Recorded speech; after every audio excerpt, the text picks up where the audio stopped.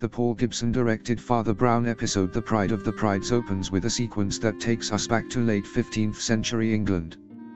Picture it, it's 1488 and Lord Udolf Pryde has sentenced local woman, Branwen, to be burned at the stake for being a witch. Branwen, specifically targeting every firstborn son, curses the Pryde family.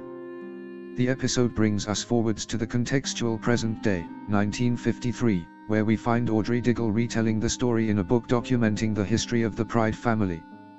The reading was done in preparation for an upcoming public open day event at the historic Pryde estate. During a tour of the grounds, in vivid vibrant detail, Miss Diggle recounts Branwen's story to the assembled visitors. Branwen, according to Miss Diggle, was killed by her archer son moments before she was to see death by fire. It is at this moment when an arrow strikes Miss Diggle in the back. Whilst it is initially thought the arrow incident is all part of the show, quickly seeing something is wrong, Father Brown observes Miss Diggle is really dead. Inspector Sullivan, accompanied by Sergeant Albright, arrive on the scene. The police inspector, not having been informed of the open day, initially thinks finding the killer would be a somewhat quick and easy task as people typically don't carry a longbow with them on a daily basis. Sullivan soon discovers, with numerous people dressed in period costume and carrying medieval weaponry, the murder will take a lot longer to solve. The police inspector, because of a legal dispute between tenant farmers and the Pryde family, immediately suspects Alan Archer of murdering Miss Diggle.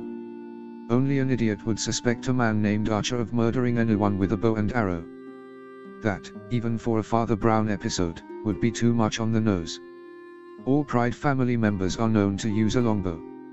Father Brown, when a page from the parish birth records goes missing, is convinced that the motive lies in the Pryde family's past.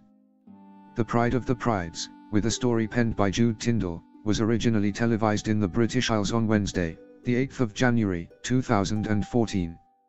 Further to regular cast members Mark Williams, Sorka Cusack, Nancy Carroll, Tom Chambers, and Keith Osborne, the episode guest stars Marsha Warren, Robert Bolter, Guy Williams, Richard Hope, Caroline Blakiston, Susanna Fielding, Angus Imrie, and Stuart Matthews.